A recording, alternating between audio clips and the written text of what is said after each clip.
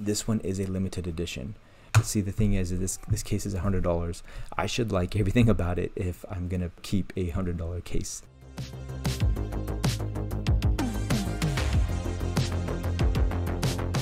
18-foot drop protection, built-in MagSafe. It's built with Kevlar. If you're gonna get a case, spend the $65 that this one costs on Amazon. I'll leave a link in the description down below. Spigen's clear case fits super nice. It does not have MagSafe on it, so this isn't the hybrid version.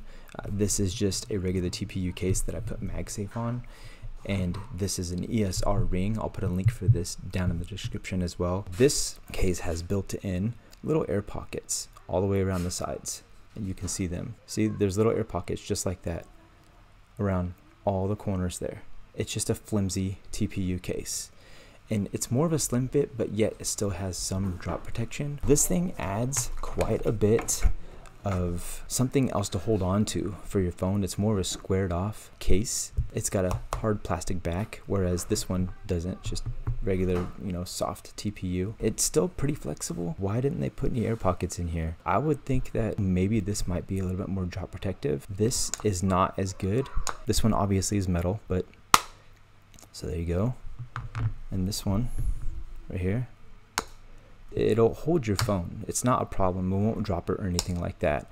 But I just wish that it was a little bit better. UAG's sticking to their design. What I do like about it, there's a little texture on the inside all the way around. And so it's not going to be holding on to the borders of the phone. UAG has a 1-year warranty. So anything over a year, they're not going to most likely cover your case if it turns a different color. The whole back portion of the plastic here is dropped down inside the TPU frame. So that means that if you lay it on its back, it's going to be laying flat, and it keeps the back from getting scratched. It doesn't fit terribly bad, except for the fact that the sides seem to be a little loose. So when you grip the phone, you can feel that there's a gap that is actually being closed. The sides are a little bit flimsy. The bottom definitely is going to be flimsy, and the top is flimsy. The buttons are okay. They're not like the most clickable, but they're okay. So because this case is just okay, I mean, it doesn't feel like the best thing to hold on to. I have to say that this is not something that I could really recommend, except for the fact that it looks pretty. So it will hold your phone, no problem. It's just not gonna hold it quite as well as this case right here with my own ring installed. This thing will charge wirelessly through the case. You can see that the lights came on and it's charging wirelessly. That right there will cover up the camera. So I installed my own and it won't cover up the camera. I just put it down a little bit further and it'll still charge my phone. Maybe it's just the price tag. $49 for a case that is just basically okay. If you want to see a review of this one, I will put a little card right here. Somebody said in one of my comments below, this started to come off here on the sides. It's a flimsy case. It's not the most durable, and their quality control could have been a little bit better. Right here on the bottom, there's a little bit of like melted plastic right there. The case is flimsy, and on the sides it's pretty stiff. I would say that the protection is just going to be in the fact that they made the corners a little bit thicker than just like a regular case like this one right here. It does not have thick corners.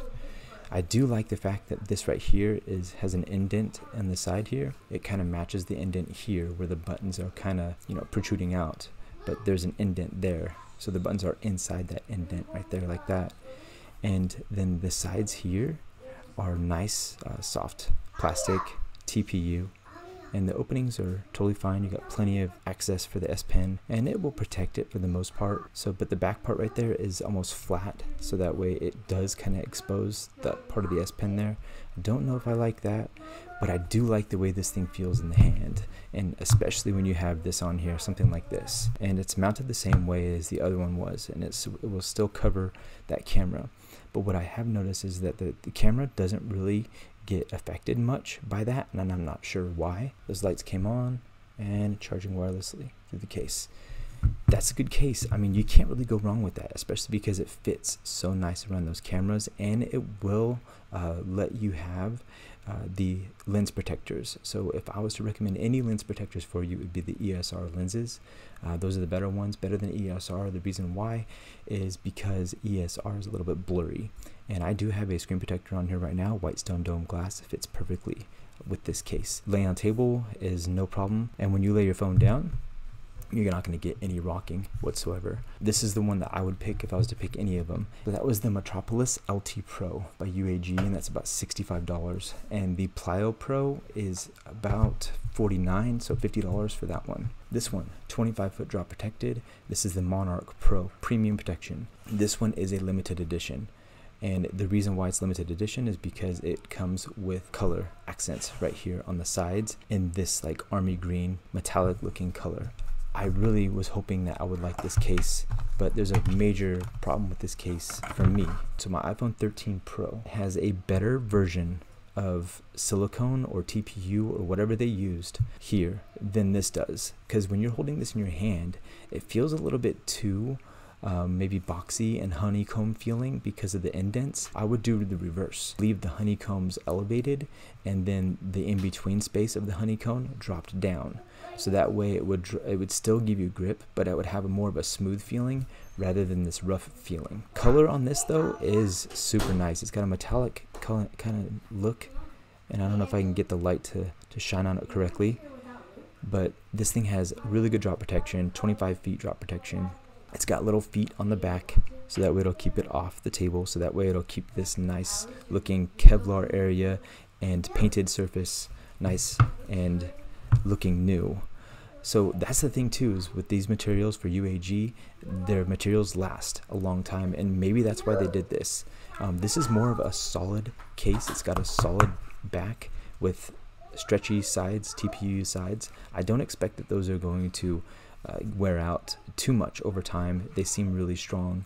No air pockets on the inside there, so corners, no air pockets. I do like that honeycomb feeling on the back though. You've got lifted top and bottom, and the side is basically flush with that screen protector. The buttons are kind of squishy, clicky. It's not bad to hold, and it's actually, if it's 25-foot drop protective, it's actually one of the thinner cases that you possibly could get. The corners are protruding out, but the sides are nice and almost like flush up against the phone. Altogether, I do like the case. It's just maybe not for me. See, the thing is, this case is $100. I should like everything about it if I'm gonna keep a $100 case. It's UAG though. I know it's going to be a good case, and there's plenty of protection around that S Pen there. It is, yep, perfect. And the case fits perfectly with white stone dome glass. I feel like, yeah, it's a little bit better as far as the magnetic hold. Let's see if it'll charge through this case here. Yep. I don't know if it has to be up that high. For me, it's not really a big deal because it doesn't obstruct the view of that bottom lens right there, and I think they knew that it wouldn't. If you want something that holds a little bit stronger, I think you should go with making your own, possibly if you can. On this kind of case, you probably couldn't because of all the different elevation changes. Like UAG's older cases, you can't put something on like this right here. But if you can, I think that that's what you should do. I'll put a link to all of these cases down below, and this is the Monarch Pro, and it's for $100, $99.99, something like that. I'll leave Amazon links that are affiliated down in the description. Like and subscribe if you haven't already. My name is Mike, and this is Something Mobile. I will see you guys in the next one. Take care. Bye.